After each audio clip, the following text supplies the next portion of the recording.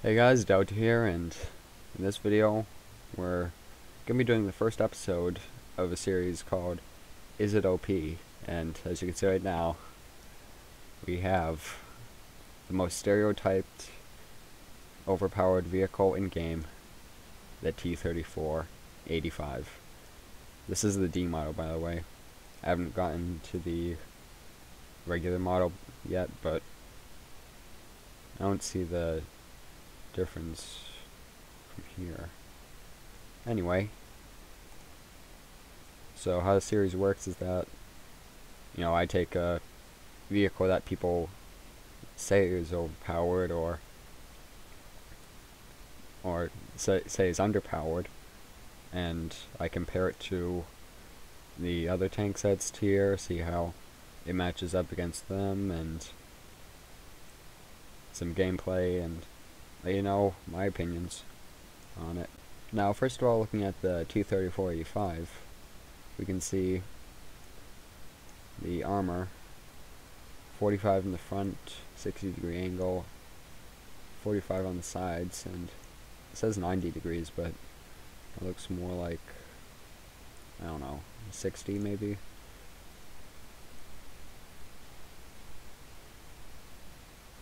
Seems like more, maybe 70, probably just isn't modeled correctly. And at the front, we have 90 millimeters, and as we go here, it's more and more effective. And then the sides, we got 75, back 52,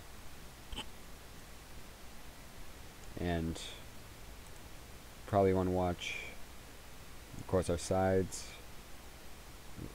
We want to keep it angled so that, because with the cheeks, if we keep it, I'll show you in game, but what you kind of want to do sometimes is, if the armor's not too great on the front, or in general, if you turn the turret back and forth like this, you can mess up their aim, and hopefully if they shoot, you have a chance of bouncing. And sides, most likely I'm guessing we're gonna eat up a lot of shrapnel in our fuel, which is fine considering the alternative is the ammo. And if what we're gonna be doing this round as well, we're gonna be taking this many less rounds, so all of it's down here, and that way if we get shot in the turret, we don't get ammo wrecked. Now onto the other nations. For comparison, I'm going to use the Easy 8, I believe this is. I forgot to mention, T-34 round stock is 142 millimeters penetration, and it's armor piercing, high explosive ballistic capped, and as soon as that enters the tank, they're pretty much done.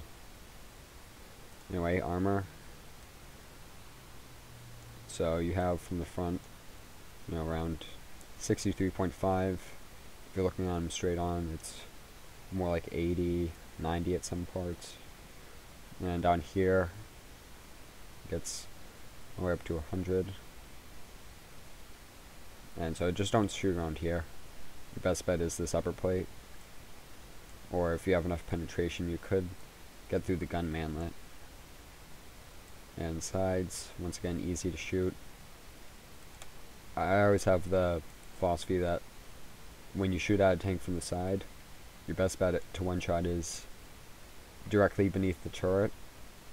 And if so, you can also aim a little bit to the front, and hopefully what that does is allows you to shrapnel right in the middle here and knock them out.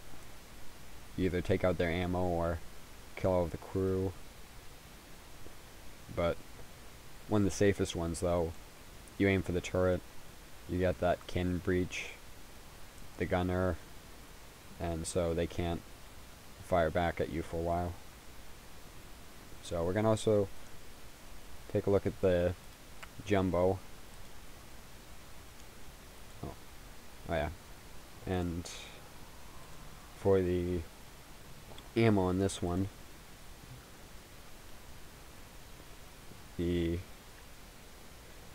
stock round, 127 millimeters, armor piercing cap, ballistic cap. It's got good shrapnel. And 1 second. I'm gonna go to the jumbo. It's classified as a heavy, but you know, based off the Sherman, we actually have less armor on this front plate here.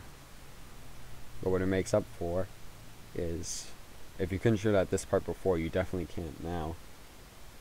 Goes up to 400 down there. And so sides, we have thicker armor on the sides than the other Sherman does at the front. I'm pretty sure. Yep. Front on the other Sherman is 63.5.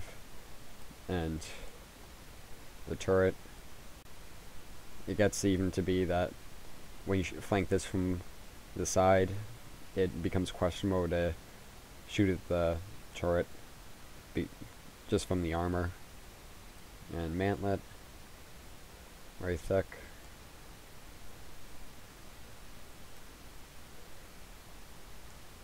And stock round, that's one of the faults of this.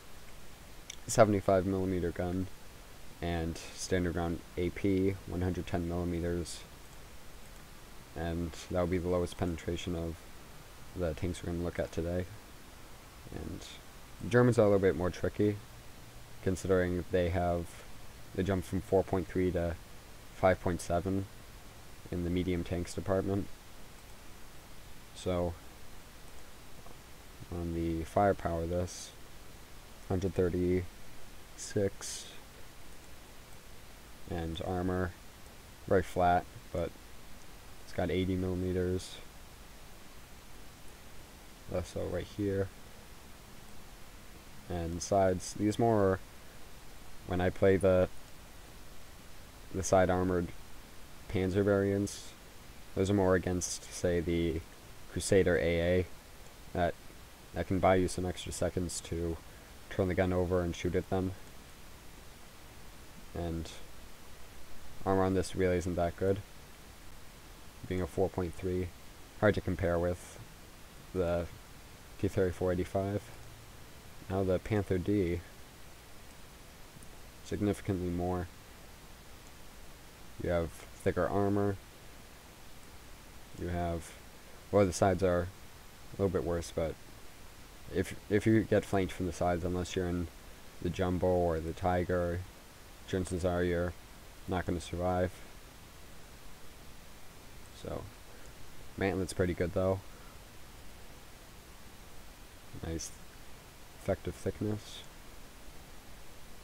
about over 100 most parts. And the ammunition on this is also the best we're going to be looking at. 187 millimeters of penetration with a ballistic capped shell. So that's going to go through, it's going to explode and destroy everything. And the Firefly, this will be the last one, the second greatest ammunition, being for stock 160 millimeters, and it's an AP round. You have about 87 or around 90 millimeters of effective thickness, and around here a little bit worse than the other ones, only around 50 or 60 effective thickness. Sides 38, 58, 50.8, and 76. The gun is what makes up for this, instead of the armor on the Firefly. And anyway, let's get into battle and see how she does. By the way, link to the skin will be in the description below. It is called Crocodile, and I think it looks really good. Not sure it's historical, but looks cool. Anyway, on to battle. Alright, here we are in the first battle on Eastern Europe. So I think Yeah, let's go down the center. I'm very optimistic, or what would be the word? What would be the word for the feeling? I can't think of it right now, but I feel with this tank I can do a live commentary, which has been a little lacking on my channel, because it seems to be whenever you're trying to record, you get the worst matches, you can't talk when you're playing, and everyone seems to have a grudge to kill you and ruin the video. And that's why I went with replays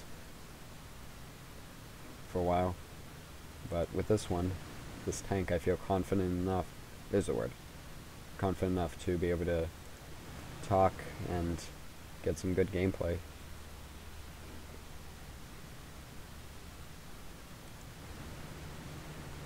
I have to check the wiki after with when this was introduced, but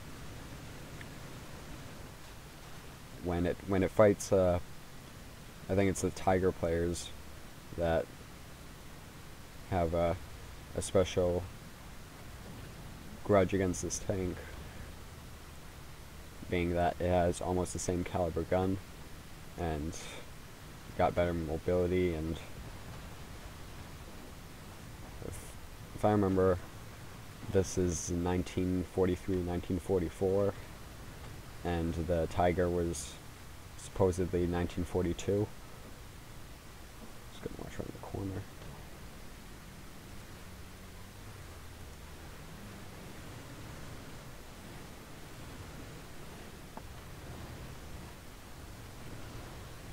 And if this match doesn't go well, I think I'll also show a battle I had recently in this, a replay, where I got 10 kills, and just to show you how I think this tank was, how this tank is more casual than most of the others in the game.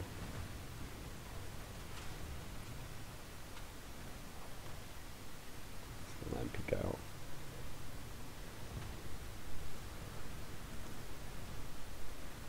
And so I feel that playing this tank in sort of a more casual way, you can still be on par with players that are trying a bit harder than that. And if you're feeling, more dedicated to playing it, that you're playing more aggressively, then this definitely does very good.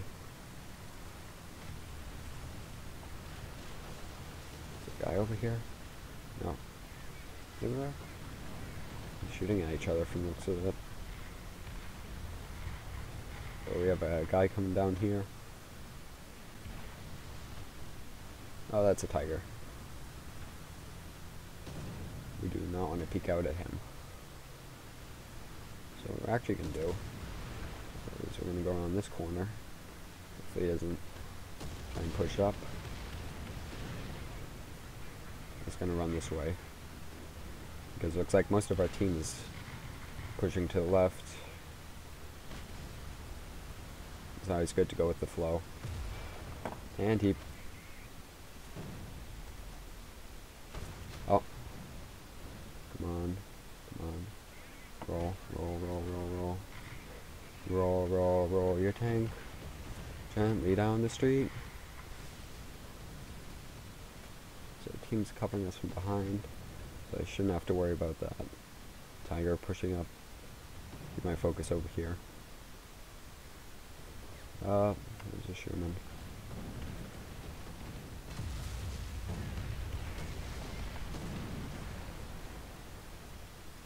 Come on, come over here. Come and play. Come to play. Yeah, I don't have my fire extinguishers. It's a little sad. Alright, so this is actually a replay, different replay. I forgot to save the one where I got 10 kills, so I spent most of this afternoon trying to get some good gameplay, and Yeah. When I first got the T-34-85, I did not think it was anything special. Every match, at least when it was stock, because every match I played, I was always getting one shot, or rather, I'd be disabled by a shot, and then I'd keep on going, or I'd just die. Is what I'm trying to say. So I have a bit of an allergy, so if you hear me snuffling, that's why. Anyway, so this game, gonna go to B, but I can see this guy in front of me.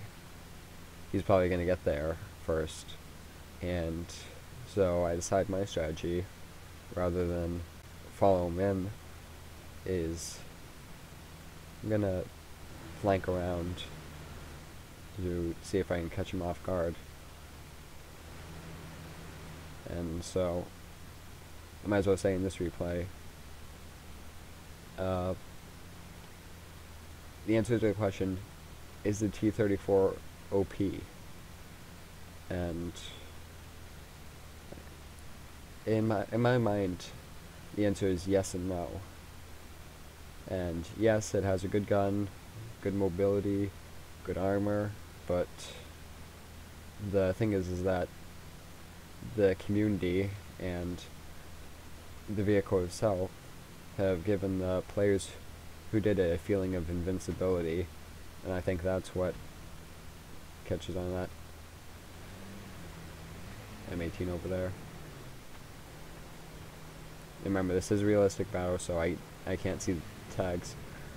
I try and shoot, and I catch them on fire, so my teammate can deal with them easier.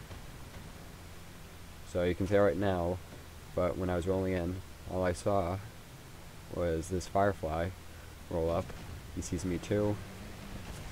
He misses, hits the ground, and I was able to, you see that angle? And I was able to get him, and then he shoots me, bounces, I one-shot him, and now that Hellcat's dead, so I can keep on going through. And effectively, that's the whole enemy push to B was stopped by me and who that other guy was. I think that's a KV2 that's behind me. Let me check.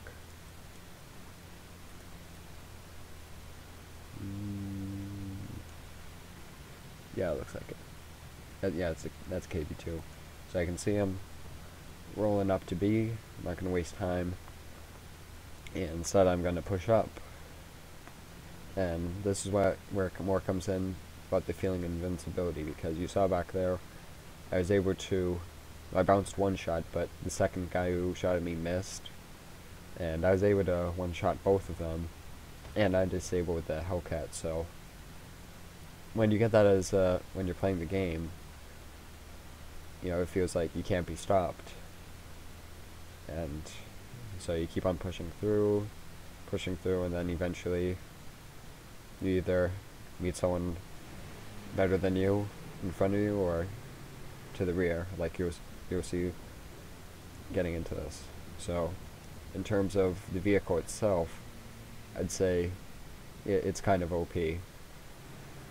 Though I know some in the community that would say more, say less about it. And like I said, when a vehicle gets to a certain point of power and a reputation, that kind of washes off on the players who use it. You know, they feel that they're always going to win and they're going to kill everyone and no one's going to kill them. And so you get things like what I'm doing. I'm pushing up into the spawn and I'm looking around, but I'm looking to my front and right, and I'm not looking to my left, because I thought their spawn is so far away, doesn't really matter, and you can tell from it that pretty soon it is going to matter. Yeah, so rolling up, and of course I'm expecting be attacked from over there. So I orient the gun there, watch on my other side. And I got killed by a Hellcat coming out this side. And so I want to address this on this first episode of the series, that the idea of being OP seems to be a bit more overused than it really should be. And, you know, a vehicle may be strong in one regard, say KV-2, it has a big gun, but that comes at flaws of turret traverse and speed, so it may be good at one thing, but not so good at another. And if someone's able to counter that, you know, using a fast vehicle, flanking around, getting shots in on it, then it's not as OP as someone would claim. But that's kind of the point of this series, in my opinion, that we take something that's said to be OP and then break down what the faults are. For example, the T-34, we were killed by a side shot, whereas when we were coming at them head on, we were able to get 2 kills that match. But anyway, hope you enjoyed. Let me know in the comments down below what vehicle you think is overpowered or underpowered. Could end up in next episode. But leave a like if you enjoyed. Remember to subscribe.